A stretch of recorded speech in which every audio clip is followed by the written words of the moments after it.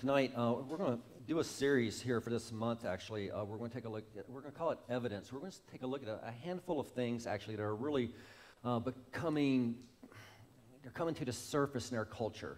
And so tonight, specifically, we're going to look at the evidence, actually, for Jesus. Okay, now, believe it or not, there's a movement right now that's really even trying to discredit, did Jesus even really exist? Okay, and people are trying to portray him as a mythological character, much like Zeus. Now, obviously, in a room like this, for most of us, that's going to sound absurd. I know maybe perhaps some of you are kicking the tires on Christianity, but for most of us, like, really? Are you kidding? But yeah, if you just get outside the church bubble just a little bit, what you'll find is there's this new movement by the new atheists who are trying to say the guy never even existed. And that's what we're going to take a look at some things tonight is, one, do we have to check our brains at the door by being a follower of Jesus? Hey, I came across this, by the way, and I was wanting to share it with you. It's like, basically, with Jesus himself, could you, like, really pick out where he would really be? For example, like, would Jesus be like a Californian? Because he was always barefoot, right? Walking around, often on the beaches, right? Or some people say, well, maybe Jesus would be a woman because he was always trying to explain things to 12 men who never really seemed to get it, right? So I've heard that one. I've heard people say, well, Jesus was Italian. He apparently always liked to talk with his hands, always seemed to have wine with his meals, right? Some people would say, well, Jesus was Irish because he didn't seem to have a problem being around people who drank, and he never got married. So, I don't know. Anyways, there's lots of things out there. When I asked a question about what was your first image of Jesus and how does that really compare, for me, the first one I ever saw was a portrait at my grandmother's house, and by today's standards, it'd be considered cheesy, because it had like the little Christmas light bulb, and you could flip a switch, and actually a light would shine onto the portrait. But I remember seeing, Jesus there, and it was like a elbows and above shot, but he looked really serene. It's like, there's something different about that guy. But as I got into my teens, he often reminded me of a lot of guys I surfed with. Just had like a good tan, beard, long hair. It's like, oh yeah, I know that dude. I've seen him before. So, but what we're going to do tonight is we want to take a look, first of all, at the historical Jesus. I want to share some things with you, really, that every follower of Jesus should know about Jesus. So let me just give you some little factoids, and it's not really to insult your intelligence. Jesus was indeed born in Bethlehem, okay, but he grows up in a place called Nazareth, okay, so sometimes there's even these historians who are trying to say, well, is it Bethlehem or Nazareth? No, well, he was born in Bethlehem in the same way that you were born in a certain place, but perhaps you grew up somewhere else, all right? And in fact, check this out. You really shouldn't even know about Bethlehem or Nazareth, should you? There's no reason to know about these towns. This is like saying Possum Hollow and Clark's Seat, West Virginia, all right? The only reason we know about these two towns really is because of Jesus. The only reason people go there today is because of Jesus, okay? Now, so Jesus grows up and he's a carpenter until he's the age of 30. Now, I've always thought that was kind of interesting for a couple reasons. One, could you imagine going over to see Jesus, like, hey, yeah, Jesus, my cousin here is sick. I was wondering if you could heal my cousin from influenza. And by the way, could you really help me with this bookcase? This bookcase just doesn't work out, because he was a carpenter and he was a healer. But until he was 30, so think about that. I would think, shouldn't Jesus be doing something more important? Right? Really? God is driving nails? God is pushing a saw? And so may we be encouraged that whatever God calls us to do, may we be good at it. Until he was, I would think, man, shouldn't he be like president of, I don't know, like a seminary or pastor in a mega church? Now even watch this. Most of his messages were given to just 12 people. I mean, I don't know, shouldn't he have like a big, I don't know, 12 people.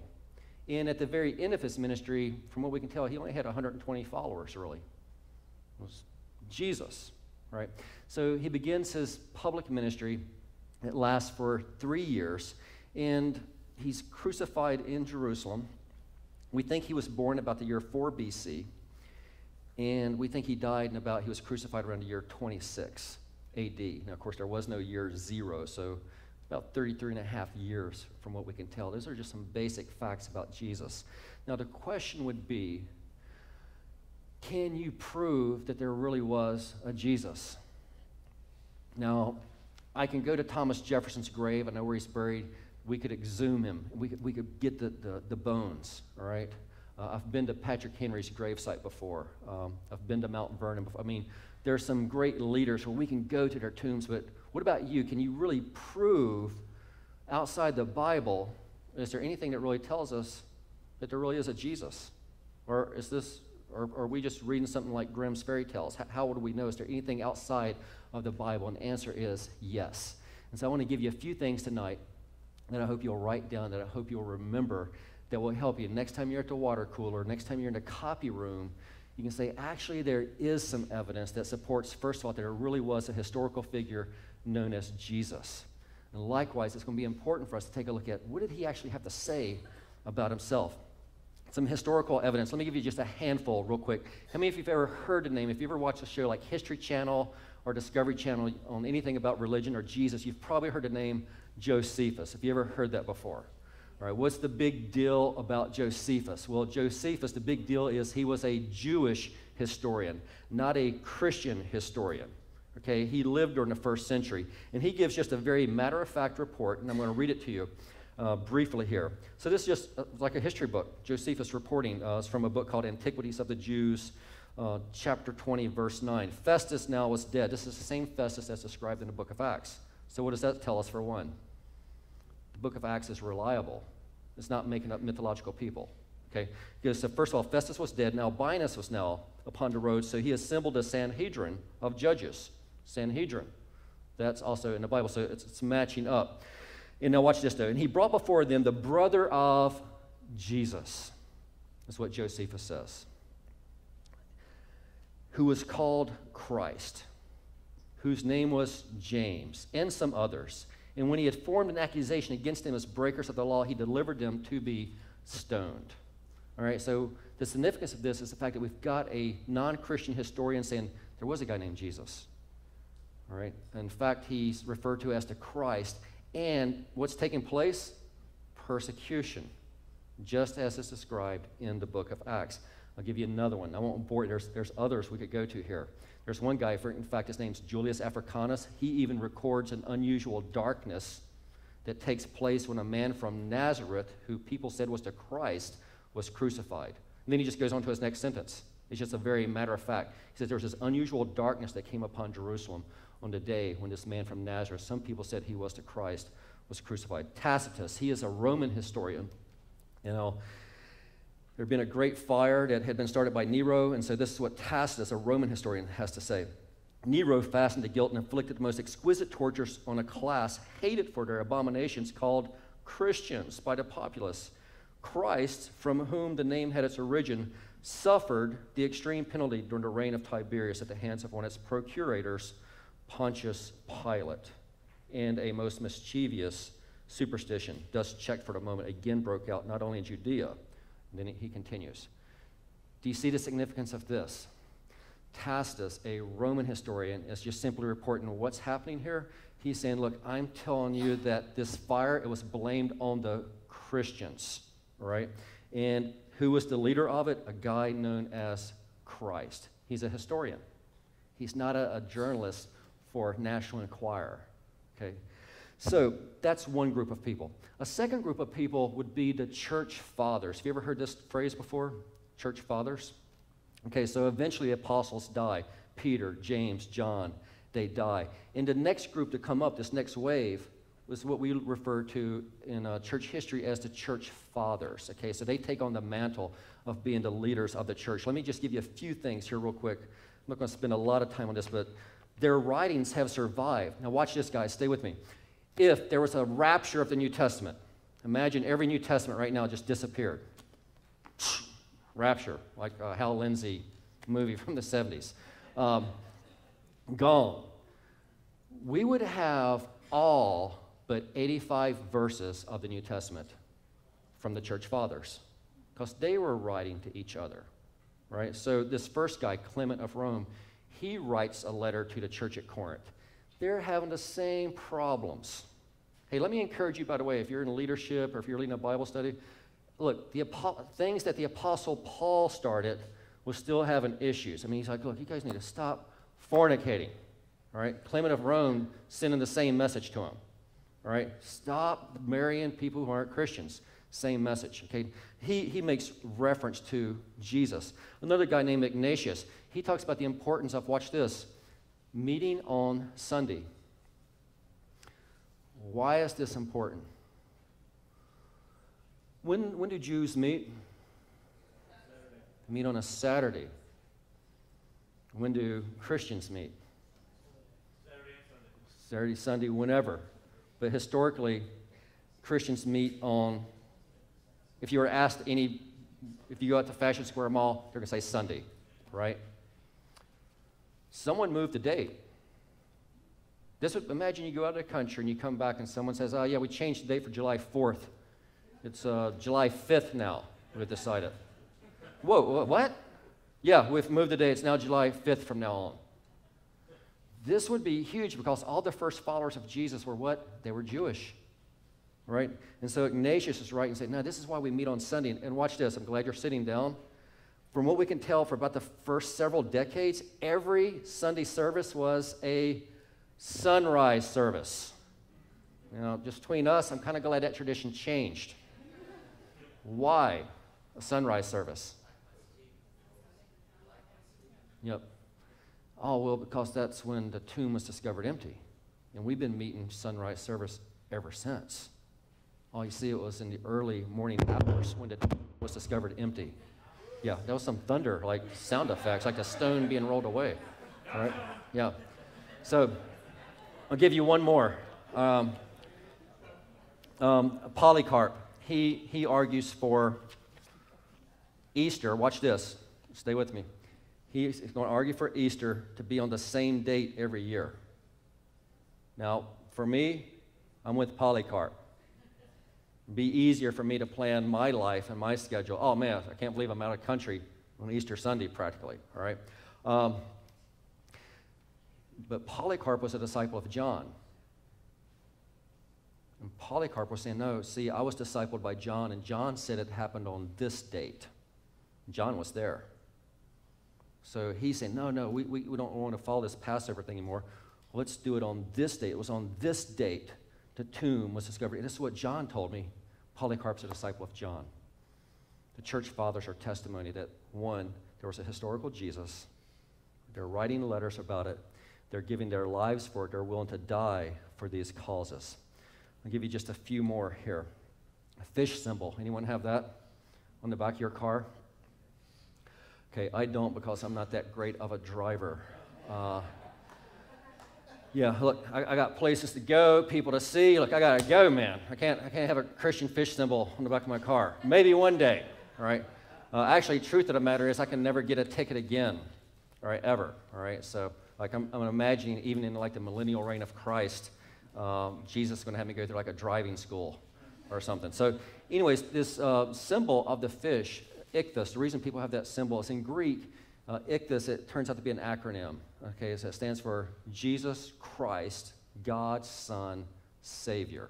And so it's like a very convenient way to be an acronym. In fact, we're told that some of the first century Christians, they kind of had this like secret fraternity or sorority handshake. And if they'd be talking to you, they'd maybe make half of the symbol while they were talking to you. And if you completed the symbol, that meant, oh, you're a follower of Jesus as well. I mean, you got to keep in mind, Christians in the first century, they're lion food, right? And so that very symbol as well. What's the point here? Some of the earliest symbols for Christianity, it wasn't a cross. That doesn't show up until the 300s. One of the first symbols was the fish because of what it stood for. Jesus Christ, God's Son, Savior. Here's the point. There's lots of information outside the Bible. There really was a person called Jesus Christ. His people believed that he had risen from the dead, and he himself had made some very unique and some very special claims that I want to share with you. So I want to kind of demyth some of the urban legends that exist. Now, there's some really popular urban legends. I probably should have asked that instead as one of the questions, but some of the ones that keep resurfacing, over and over, I keep hearing that Mr. Rogers used to be an Army sniper. Have you ever heard that before? Okay, he wasn't. Yeah, it's incorrect. See, that's even worse. All right, so we've gone from Army Ranger to Navy SEAL, Mr. Rogers. No, he was neither. He did not serve in the armed forces. All right, what about, if you ever heard this one, Walt Disney is being cryogenically preserved in Disneyland under the princess's castle. Have you ever heard that one before? Anyone? Okay. Okay. Now, he was cremated. Okay, so urban legend. All right. What about, have you ever heard the one that Carrot Top, did you hear that Carrot Top died? Yeah, he fell out of a roller coaster at Six Flags. Okay, no, he didn't. Okay, he's fine. All right. What about, have you ever heard that Carrot Top used to be a woman? Have you ever heard that one? Well, they'll explain why he's still single, perhaps, if so. But no, he's fine. He's always been a guy. He's always been a dude. All right, so these are urban legends, things that aren't quite true. So I want to walk us through some of these urban legends, and I want to kind of show you really just a handful of things about what the Bible. So let's take a look, first of all, just some really simple things really that every single Christian should know about Jesus. The Old and the New Testaments affirm that a Messiah was a part of history. Okay, do we have any legal experts in the room? Or semi? Okay. What's a testament considered? A testament is considered a legal binding document that expresses someone's will. Like normally, one of the few times we use it now outside the Bible, say, well, this is their last will and testament. Okay, there's a reason why the Old and New Testaments are called testaments, because they express God's will, God's desire. In the Old and the New, we see a common theme, which is that God wants to be in a relationship with humanity, that God is interested in redemption. And I'll just give you one for the sake of time, but in 2 Samuel chapter 7, a prophecy is given that a son of David is coming who will be the Messiah, right? A son of David. In fact, Bartimaeus will cry out, "Son of David, have mercy on me." And so there was always this hope in Jewish culture that one day a son of David would come who would make things right. So could it be Solomon? Maybe Solomon's the one who will make things right. Oh, no, it's not. Okay, well, maybe it's going to be Rehoboam. Could it be Rehoboam that will make things right? Could it be Abijah? Could he be the one that will take care of us, that will look out for us, that will defend the oppressed, and that will make things right? This is why Matthew will take 17 verses in Matthew chapter 1 to connect the dots for you, to show Jesus, he's got the credentials. He's a son of David. This is the one we've been waiting for. This is the one we've been looking for.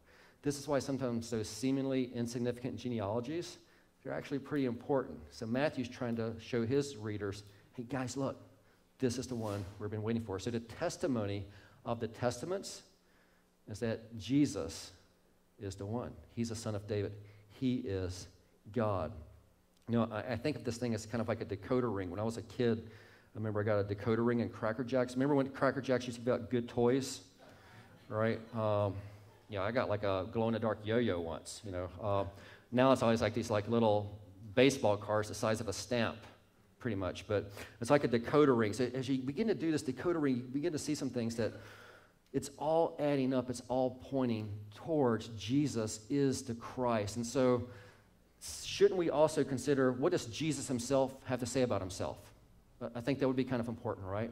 I mean, if you could get Jesus on Anderson Cooper, if you could get Jesus on Glenn Beck or some other show, what would Jesus actually have to say about Jesus? Well, I'll just give you a few here. He says, I am the bread of life. I am the light of the world. I am the door of the sheep. I am the good shepherd. I am the resurrection and the life. I am the true vine. In Matthew chapter 26, the high priest says to him, I charge you under oath by the living God, tell us if you are the Christ, the Son of God. Yes, it is as you say. So Jesus is claiming to be God. Now, our postmodern culture, or if your kids take a class at any state university in religion, they're going to say, oh, Jesus never even claimed to be God. But you can see from the testimony here of Jesus' own words, he's saying, yeah, actually, I am. I am the way, the truth, and the life, is what he says. So what about the eyewitnesses? What do they have to say about Jesus? The people who are actually there, the people who actually follow Jesus. I'll give you one example. Here's some truth for you. It's just in the Gospel of Mark alone. In Mark chapter 4, verse 41, we see that Jesus has power over weather. He's able to calm the storms. In chapter 5, verses 1 through 20, he casts out a legion of demons. Remember, you guys, what's your name? They say legion. In Mark 5, 21 through 34, he heals a woman who had been hemorrhaging, we're told, for over 12 years. I mean, she'd probably been to every doctor, tried every vitamin, every home remedy, but Jesus heals her. He raises Jairus' daughter from the dead in chapter 5. So here's what's happening with all this. Is simply put, it's showing, the author here, Mark, is showing, look, Jesus has authority over weather. He's got authority over spiritual forces of darkness. He's got authority over sickness. He's even got authority over death itself. The testimony of the eyewitnesses, Jesus, this is what he did, and this is what it means. It means that he indeed is the Christ. He is the one. So let me give you some final truth here, and I want to encourage you to send in some text questions, but here's the final truth for you to really kind of own tonight when you walk out of here. The next time you encounter someone who, says, like, always lead to God, truth is relative. Well, Jesus is saying he's the truth, but if you just took philosophy, you don't even have to use the Bible. If you just took philosophy, it's going to show you that there are some problems with this view that all truths are truth. Okay, there's a problem with that. Okay, first of all, you'll hear some people say there's no such thing even as absolute truth. The problem with that is the worldview has already shot itself into foot and hasn't even gotten out the door yet, because if there's no such thing as absolute truth, then there would be at least one, that there is no truth, right? I know it sounds like a play on words, but that's the reality of it. So let me just give you a few things here. Now, you've all heard a joke before, right? I know that Jews, our Jewish friends, they don't recognize Jesus as the Messiah, right? Protestants don't recognize the Pope as the leader of all Christians, right? Evangelicals do not recognize each other in Las Vegas, right? And so, we know that our Jewish friends do not eat pork, right? Hindus do not eat beef.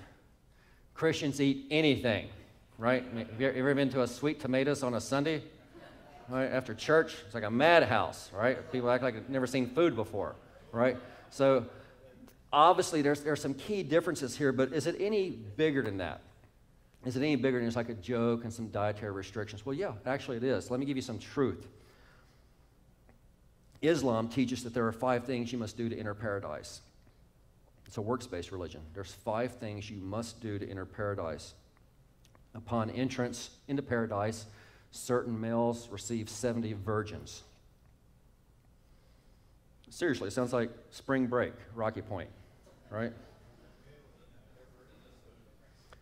All right. Hinduism believes that everything is God.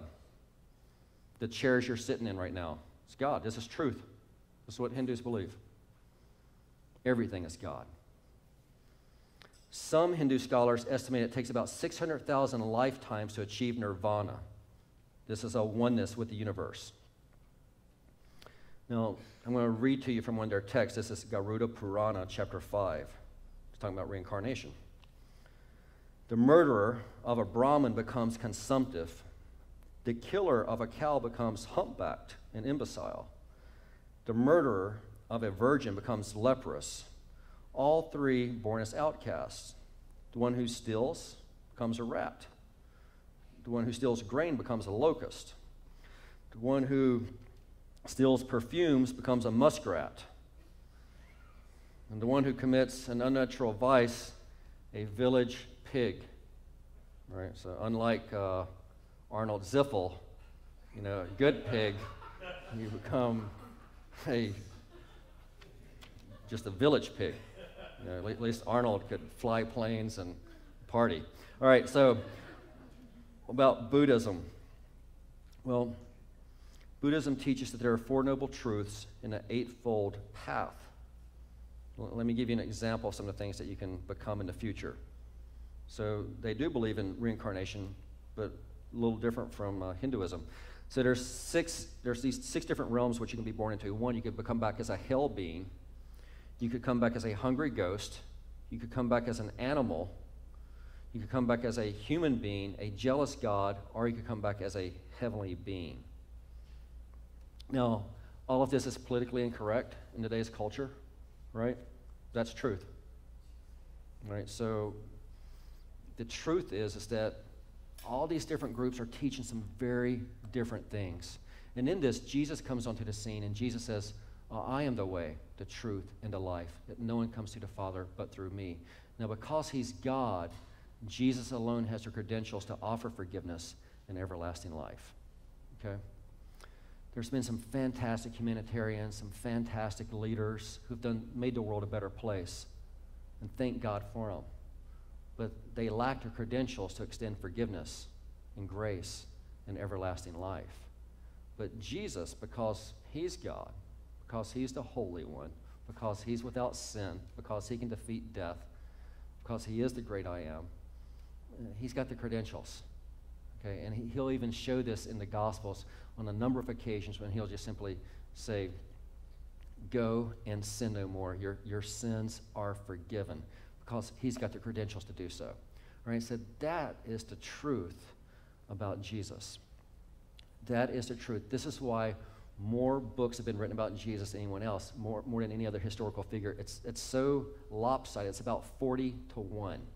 All right? So this is the message of Jesus, and here's the good news. It's that there's a way. I've had people over here saying, well, Bobby, aren't you embarrassed that there's only one way? I'm thankful there's a way. All right? And I'm thankful that way is by grace. I am thankful that the way it can't be earned, it can't be worked for, because if it's dependent upon me, if it's dependent upon you and your righteousness, we're in trouble, aren't we?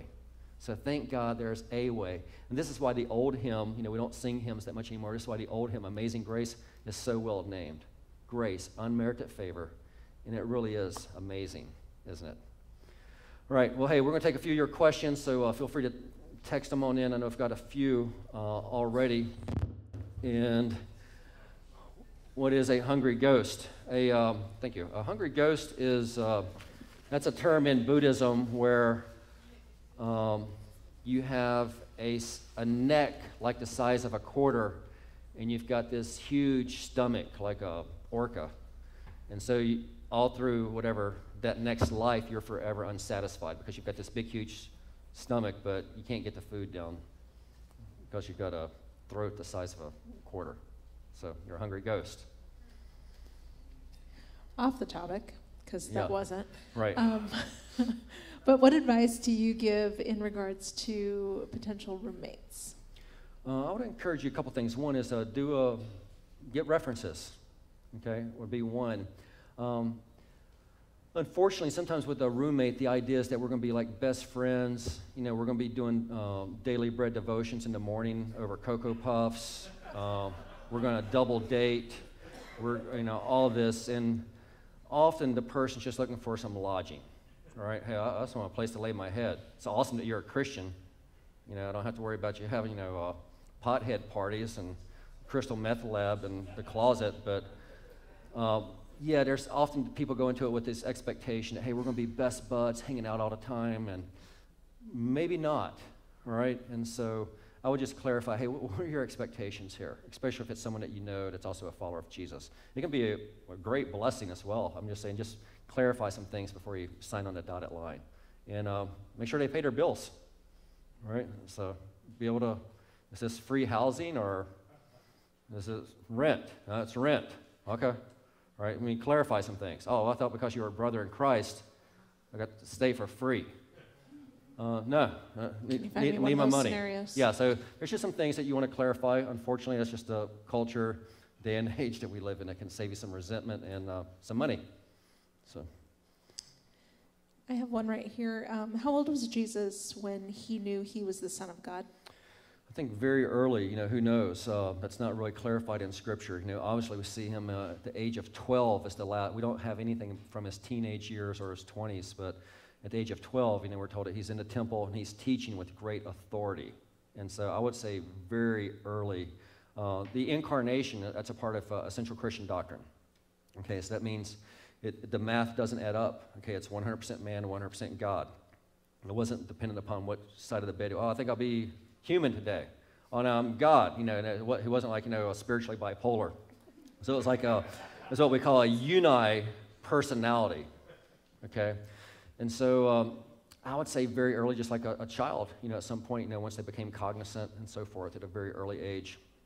I've often wondered, in fact, what it must have been like for some of the other kids to come over if he still had some of the presents from the wise men. Like, oh yeah, man, check it out, man, this is my G.I. Joe, and hey, this is my skateboard. It's like, yeah, what's that? Oh, that's some gold that some wise men gave me. Oh, wow. It's like, well, I got some Hot Wheels, but yeah, I got some frankincense, some myrrh. So I'd like to see the video on that one day. I always wondered what it would be like to be Jesus' sibling, and he would never get in trouble. No, never. Ever. No, right. The gospel. Mom's playing favorites. Oh yeah, he is perfect. So. Here's one I've wondered. Okay, I'm sorry. One I've wondered was if he ever had an upset stomach, did he heal himself? Like in Jesus, well, my name, be healed. But. I have a question. All right. Okay. The Gospels are part of the New Testament, have been found to be dated roughly 50 years after Christ's death. What happened during those 50 years, and then Paul's writings are dated earlier? Can you give some speculation on this? Yeah, the speculation is that Paul was writing inspired by the Holy Spirit. Again, sometimes I hear people say, oh man, we just need to get back like the first century church. Well, hold on just a second. Have you ever read some of Paul's writings? These churches were a mess, right? Most of them. I think Philippians is like one of the few that doesn't receive like a rebuke, right? So Paul begins to write. He says, oh no, look, we can't be having incest in the church. People can't be showing up drunk for communion. He begins to write a lot of corrective letters. And so the church begins to blow up shortly after Pentecost, right? It goes straight from 120 into the thousands, right? And it just begins to spread all throughout the Mediterranean world. So Paul becomes this apostle. He begins to lead and begins to write. We were pretty confident that the Gospels began to be written, like Mark has always been presumed to be the first to be written. And we think it was written, watch this, because Mark was saying, look, man, we got to get this stuff written down, all right? Because you're up for trial, all right? So we're going to lose you. We got to get this written down. So that's why it's always been thought and believed that the Gospel of Mark shows up first. We know that Luke, apparently he was financed by someone. This Theophilus more than likely financed him. He does all this great research. He's the doctor. He'll give you details that are almost out of the blue, but to someone else it's like, wow, that's really some insightful information that matches up historically. So the Gospels were written as like gospel tracts, actually.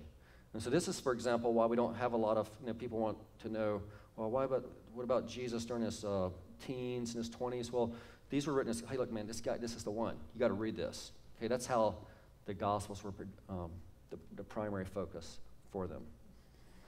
How did Catholicism grow out of Christianity? Yeah, that would come out, obviously, Constantine. To this, I would love to know what really went down here, all right, but we probably won't know until heaven. Constantine was in battle. He says that he saw a cross in the sky and was told, by this sign you will conquer. He begins to put crosses on the shields of the Roman soldiers' shields, a cross, and he wins. He says, this works, all right? Everyone's becoming a Christian. This works. God saved my butt in this battle, and so my allegiance is now to him. So it becomes years later where before that, every meeting would have been like this. It was in a house church, all right? There were no like really special buildings for Christians to meet. So you were looking for, hey, who's got the biggest living room? Who's got the biggest patio? This is what Christianity was like up until the 300s. So it was somewhere after that point. We can't really put our finger on it. We know that by like the 600s, things were a little out of sync with the New Testament as far as Christianity goes. Is it appropriate for married or engaged people to spend time alone with people of the opposite sex, including lunch with coworkers? It's a really tough scenario. Take something like lunch. I think it would depend on the nature of it. I mean, if you were taking them out to Oceans Club, then that's saying something. That's sending a message. All right, if you're going out to Wendy's and you're talking shop, you're talking business, I mean, the reality of our culture is that women have been in the workplace since the 1970s, right? A lot of people don't even think twice about it really anymore, right? And so it just depends on the nature of it. If you're married, like there's times in my environment where I have to meet with a female. Our policy, I can just tell you here, like at City of Grace, is we let one of the pastors know, hey, this is who I'm meeting with, this is where I'm meeting them, when, and this is the topics that I need to meet with them about, okay? Myself, because I'm married, I'll let my spouse know as well, okay? There's been a few times, I've been married for 17 years, it's been a few times, I can think of only like 3, so on one hand, I can count the times where my wife said, I really would rather you not meet with her alone, all right? I was like, what? But she has the gift of women's intuition, all right? And so, and I just trust her judgment on those things. So it's not crystal clear. So the Bible tells us to abstain from the appearance of evil. So it would depend, I think, on the nature and the venue and so forth and what you're participating in. So we've got some Christian liberty here, but you wouldn't want to abuse it. Okay. Do we know where Joseph, Jesus' earth father, was during the crucifixion? Is there much record of his reaction to Jesus? There's not. Again, this is deductive theological reasoning, but it appears that Joseph passed away pretty early. Okay, so the last time he's seen as well is when Jesus is 12. And so when we see Jesus, he's a carpenter. Okay, and he seems to be the leader as well, obviously, at his house. But we do see Mary and his brothers are referenced all the time, right? And so the tradition has always been, just through deductive reasoning, we don't know for a fact, but it's always been thought that Joseph passed away before the public ministry of Jesus began. If both are Christians, can opposite genders be roommates? One more time. If both are Christians, can opposite genders be roommates? Wouldn't recommend it. It can happen. I would want to say make sure if there's even the slightest inkling of a romantic interest, I mean, you're asking for trouble, all right? And so I would say the wiser choice would be no on that one, okay? And again, it would depend on what kind of a role and influence you have within the church and the community as well, okay? Here's what the world presumes. You're sleeping together. That's what the world's going to presume. So for me, it's like, I don't want people even thinking that, if it were me, and that's what I would advise you as well. Can you do it and be pure? Sure, of course. But again, is it the wisest course of action? Is it the wisest testimony? I would say probably not. What do you think of people seeing the image of Jesus in different things like toast, soapy windows? Does God really reveal himself like that? Yeah, no, tacos and sweet potatoes. I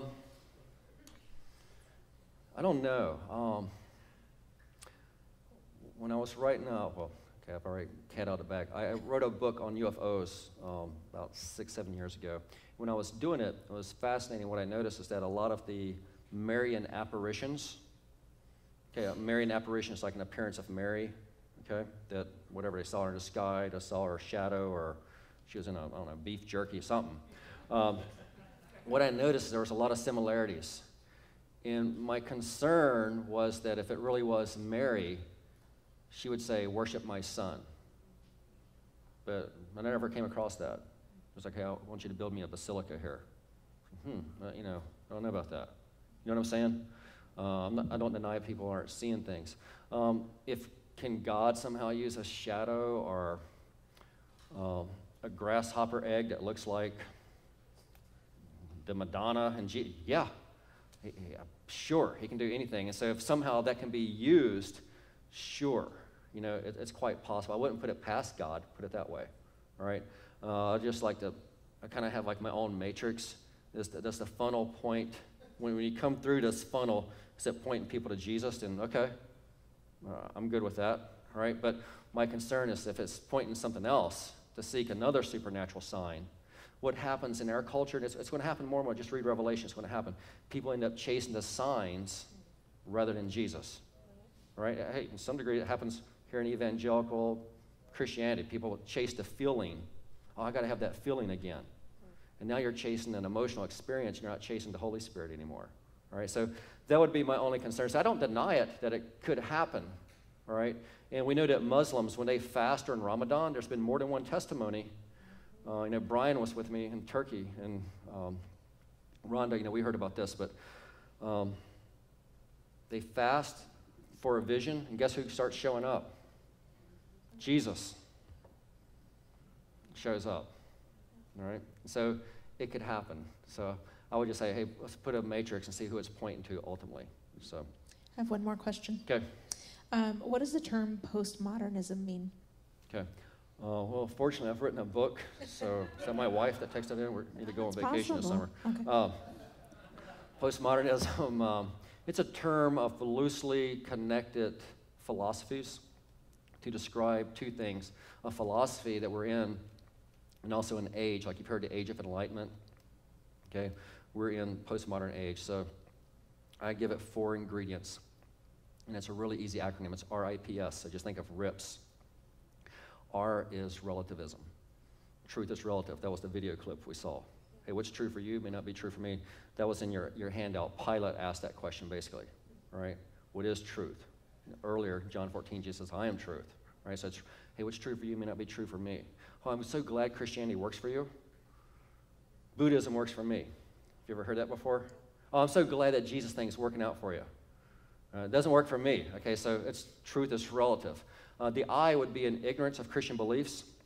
So we live in a generation now that they didn't make it to Sunday school, right? They didn't go to vacation Bible school, right? They think that Awana is a country in Africa, right? What? Awana. Never heard of it. KJV, what?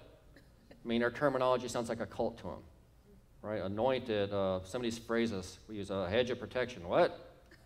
What are you talking about? Okay, so seriously, I mean, so they have no knowledge. They didn't have Christian parents, more than likely. The P is really some of the things we talked about tonight is pluralism. They believe that all ways lead to God. Just pick one. Just pick one out. They all lead to the same place. Well, as we saw tonight, the truth is, no, they don't. You got paradise and some virgins and hungry ghosts, and all right, so, and then the S is going to be spiritual curiosity. So I don't know, this will probably be the one to go the quickest, and it's already happening in the United Kingdom and in Western Europe. Right now in America, spiritual curiosity, there's a hunger, there's a thirst for the supernatural, right? Have you ever noticed how many television shows are focused on the supernatural? My wife and I, we like to watch Travel Channel, but now it's seriously, it's like Most Haunted Places. These guys who are always chasing stuff, they hear a furnace cut on. Oh, did you hear that? And it's like, it could just be a furnace cutting on, right? But to them, it's something supernatural happened, right? I mean, seriously, they're so hungry, so thirsty for it's like anything. Okay, so it's this hunger and thirst for the supernatural. So for the most part, I've noticed the Holy Spirit hasn't been invited to the party in this one, all right? So those are just some elements that describe our culture that we live in. So, all right, those are good questions. So I hope that you guys feel equipped, and I hope that you walk out here a little smarter, that as followers of Jesus, hey, we didn't check our brains at the door, okay, when we became followers of Christ. There's historical evidence, there's the eyewitness evidence, and there's the words of Jesus himself, which I think is really important. If you're going to study someone, shouldn't it be important that we take a look at what he had to say about himself? And so he makes it pretty crystal clear that I'm the way, I'm the truth, I'm the life. No one comes to the Father but through me. So here's what I need you to do.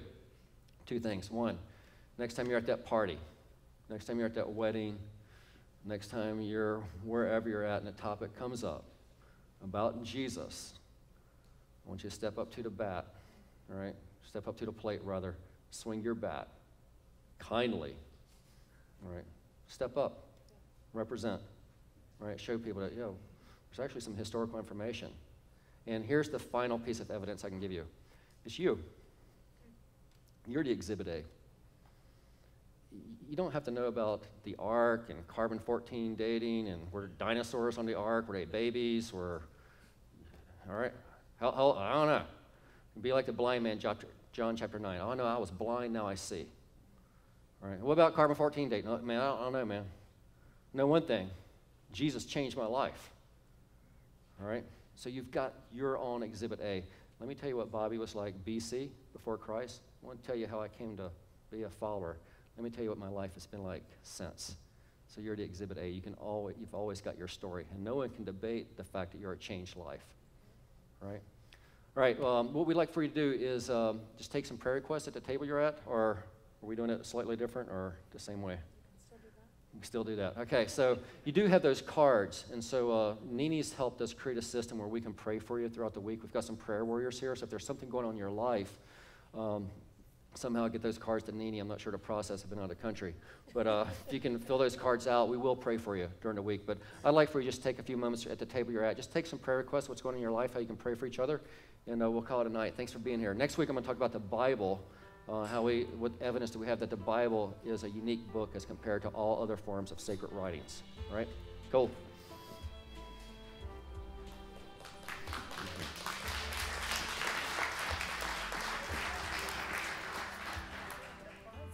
Oh, man. Very good.